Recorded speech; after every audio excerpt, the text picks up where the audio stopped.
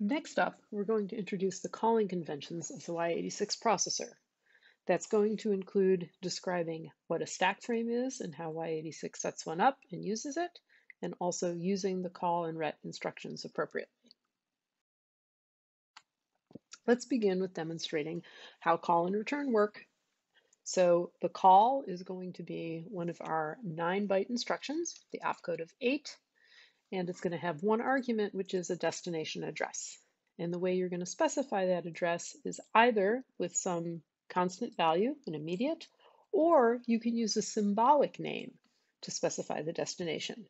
So if you look at the example code, what you'll see is that we set up some registers, and then we call, in the first case, address 1000, and in the second case, the symbolic address sum. And if you look at the bottom of the program, what you see is that we explicitly set the position of the next bit of code at location 1000. We then give it the name or label of sum, and we then execute some instructions. So you can use that address of hex 1000 or sum interchangeably. And so when we get to doing this in the simulator, you'll see that both of those calls do exactly the same thing. So the format of the instruction is call with the destination. Return is even simpler. It has opcode 9 and takes no arguments and just says whatever function call you're in, you need to return from it. And you can read the encoding of the instructions out for ret, very straightforward. For the call, it's a little more complicated because we have the address, and as we saw with the immediate, we have to make sure that we get the little endian ordering correctly. So we'll specify the little byte first and then the next byte. So you'll see at the bottom that when we do the call, the first byte is 00, and the byte after that is the 10. And so you put those together and you get the 10 address. So recall our friend the stack. We're going to use the stack to keep track of the address that we want to return to after we go and use a call instruction to execute a function. So I'm actually showing the encoding of the program from the previous slide on this stack frame, and you'll notice that the 2 different call instructions are emboldened. Let's assume that we're about to execute the first one. What we're going to do is we're going to take the address of the next instruction and push that onto the stack so that we can use it to return later. So let's recall how a push works. First, you decrement the stack pointer to sort of point to the place where we're going to store things onto the stack. And then we put a value on the stack. In this case, the value we're putting on is the address of the next instruction that we wish to execute. Now, this all happens automatically when you use the call instruction. You're not doing it explicitly, but it's behaving very much like a push. Now that you've pushed the return address, we can change the program counter so that it can execute the sum function. So now we start executing at address 1000, which is where we placed the sum function, and eventually we get to the return value. So how do you suppose we're going to return? Well, the place we want to return to is on the stack, and so what we're really going to do is we're just going to pop that value off the stack and put it into the program counter. So let's recall how a pop works. We move the value into the program counter that we're removing from the stack, and so that says the next instruction we're executing is the one in red. And we increment the stack pointer so that it points to the next location on the stack. I've loaded the program that was on the slide into the simulator, and you'll notice that the first thing I'm going to do is put some value in the stack. The reason is that if I don't do that, the stack starts at address 0, and if I try to push something on it, that's going to cause a fault in the processor. So now we've initialized the stack. The next thing I'm going to do is to load 2 registers. So we load register RDI, and now we load register RSI. The next instruction I'm about to execute is a call. So I want you to pay attention to 2 things here. Notice that the value of the next PC down here is 1E. So that says that's the next instruction that I need to execute. And notice that the stack pointer is initialized to 2000. when I run one more cycle, two things have happened. I say the next address that I'm going to execute is actually address 1000 because I made a call, and you'll notice that I've changed the value of the stack pointer so that it now points one entry below where it did before. So I've actually pushed that return address. So now if I run one more cycle, you'll see that we're executing inside the sum function. You'll see that the next PC is inside the sum function. So I do the XOR, I do an add, I do the other add, and now I'm about to return. And so what we expect to happen is that we're going to change the value of the PC instead of executing where it says it's going to, and we should see that we've popped a value off the stack up here. So we run one more cycle, and sure enough, what you see is that we've just executed the ret instruction. The stack pointer is now back to 2000, and the next instruction that we're going to execute is back at 27. And sure enough, the next instruction we execute is going to be the next call function. So far, when we've written programs in assembly, we've just decided where we're going to pass variables, and we've set values into registers. In the prior example, we put them in RSI and RDI and assumed that the function we were calling knew that that's where the parameters were and that's where it should operate on them. Now that might work fine if we're all coding in assembly, but if we're not coding in assembly and I want to write one function and you want to write another function, we need to have some agreement on how we're going to communicate information. That kind of agreement is part of what are called calling conventions. So calling conventions are an agreement between the compiler, the hardware, maybe the operating system, and sort of all the pieces that put together programs so that we can agree on how we're going to communicate information between callers and callees. So the callee is the function that I want to invoke. So in the prior example, main was the caller and sum was the callee. The basic mechanism we're going to use is something called a call frame. And a call frame is a region on the stack that belongs to a particular function, and how that stack frame is set up is part of the calling convention. There are two different ways that we can manage stack frames, one with a base pointer and one without a base pointer. I'm going to step through both of those. Let's start with the no base pointer case, which means that everything we're going to do is going to be relative to a stack pointer. So in this case, the red box shows you the caller's stack frame. So this is everything that the caller controls. When I'm going to call a function, as we saw in the previous slide, the return address that the callee will come back to is put on the stack. Once the callee gets invoked, it's going to set up its stack frame. Now you know that you've written code and you've never had to do that. That's because the compiler is actually adding instructions in your program to set up a stack frame. And what those instructions do is they look at the local variables of the callee and say, okay, there are this many local variables that I need. So I better allocate enough space for all those local variables.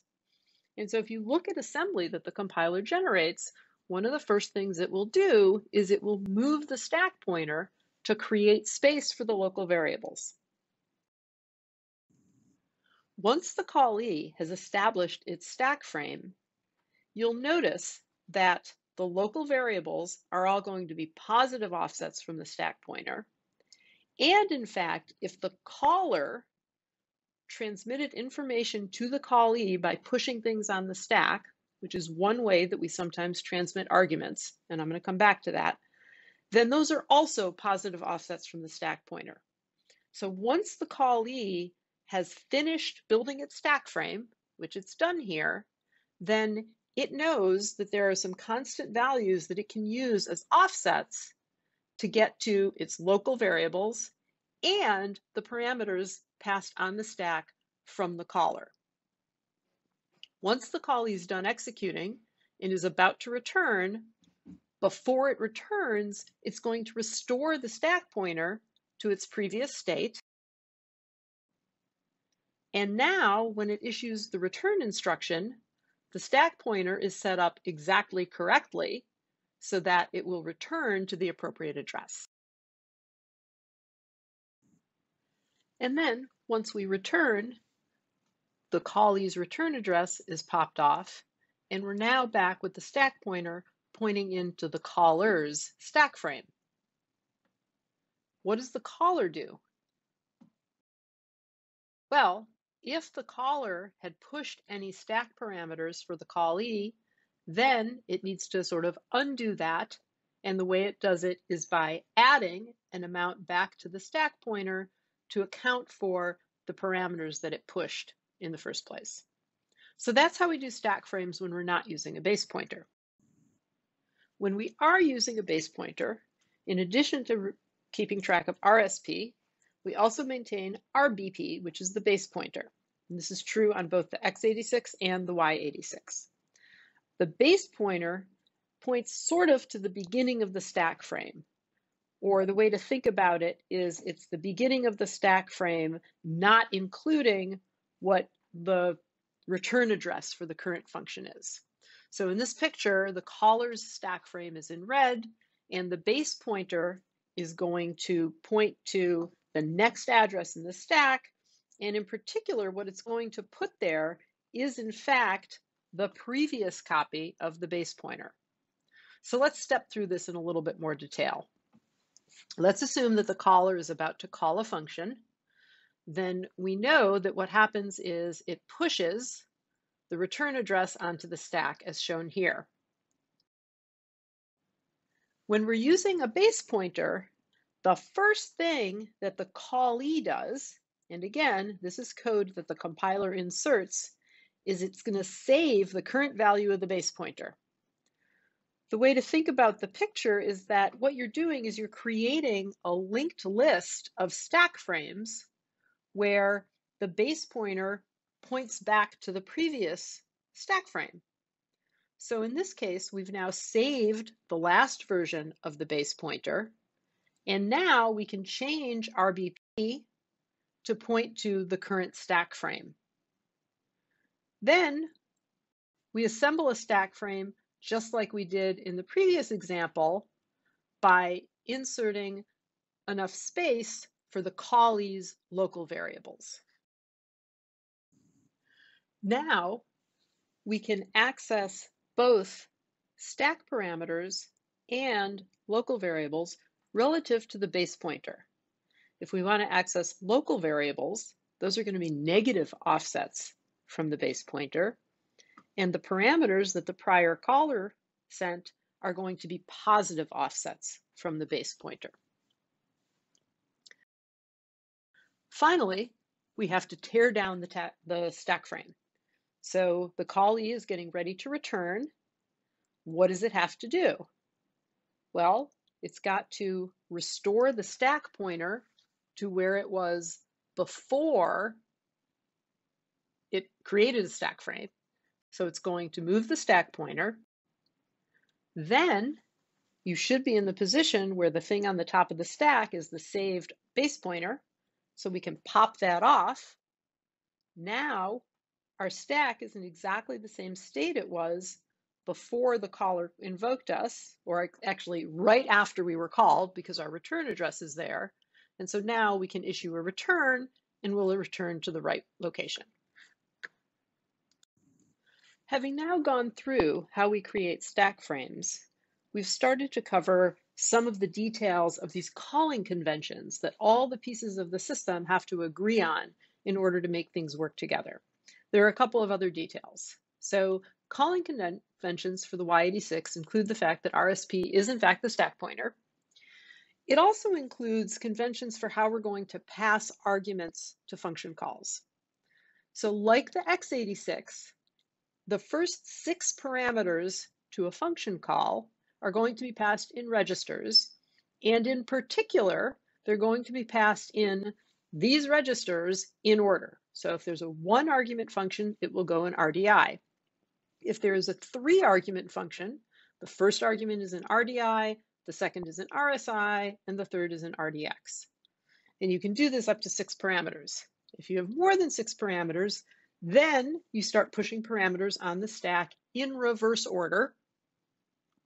And a question I'm going to leave open for you that we can talk about in class is, what do you do if one of the parameters you want to pass is bigger than a register?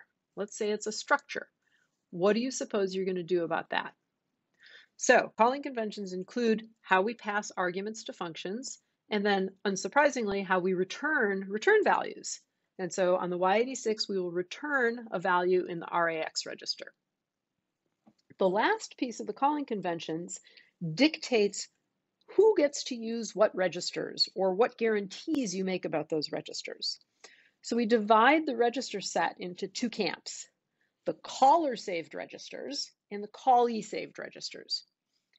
Caller saved registers are those registers that the caller cares about the contents. And so the caller is going to save those registers before making a function call because the callee is allowed to scribble all over them. So in this case, let's imagine that the caller had something valuable in RAX. If the caller wants to save that value, it better save it before making the call because the function's being called is going to have to return something in RAX. So that's an example of a caller saved register. In fact, all of the arguments are caller saved registers.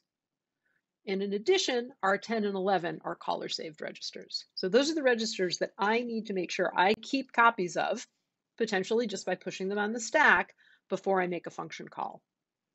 In contrast, there are a bunch of registers that the callee has to guarantee the callee will not change.